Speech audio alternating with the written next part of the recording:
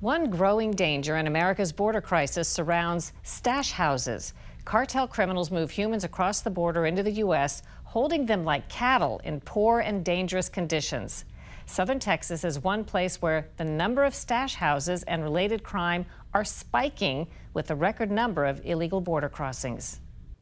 Roma, Texas, Border Patrol gets called about a suspected stash house for human smuggling.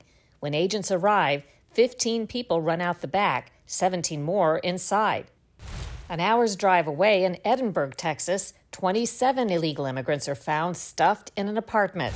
Stash houses are where illegal immigrants are held until the cartels can distribute them across the U.S.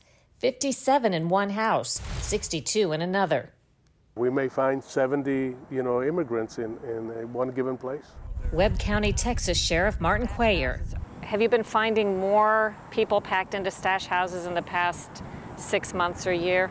Oh yeah, over a year we've been getting a lot of stash houses, and once we knock, you may see one immigrant open the door, and then all of a sudden you see just bodies laying everywhere.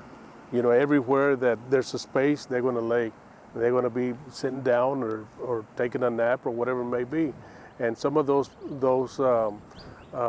houses don't even have air conditioning. They don't have electricity. They're just made to stash illegals. Who's stashing them and where are they going next? Well, you have to remember where they come from, and when they're coming from Mexico, but they're coming from other countries, right? But once they come into Mexico, they become property of the cartels. I mean, they're making millions and millions of dollars, getting the immigrants across the riverbanks.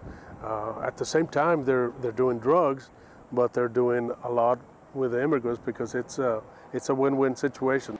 So the people who are in a stash house, are they waiting for a ride to be picked up and distributed somewhere else in the country? Oh yeah, they're waiting. They're waiting for the coyote, that we call the coyote, the one that's going to handle their transportation.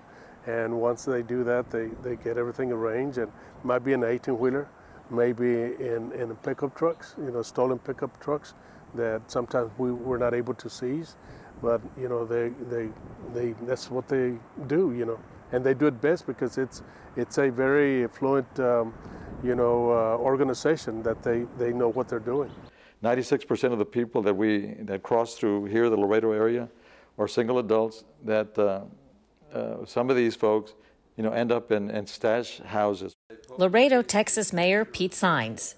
These stash homes are organized by through criminal activity, connections to the cartels. We have local gangs that basically are in charge here. These stash houses then translate into tractor-trailer loads going north, train loads going north, and there's criminal activity, there's money, there's drugs. So it's to the point that if it's not controlled in the very near future, it can also lead to something that can be extremely dangerous for us. And I as a mayor, I'm very concerned. This is why I've been asking for resources. Border Patrol, please send resources. We can root this out, but the cause of this is because the border is not secure. We need to secure the border. You secure the border adequately, you'll eliminate these stash homes, you'll eliminate some of the asylum seekers. In a period of just a few hours, Border Patrol agents picked up more than 180 illegal immigrants in stash houses in Laredo.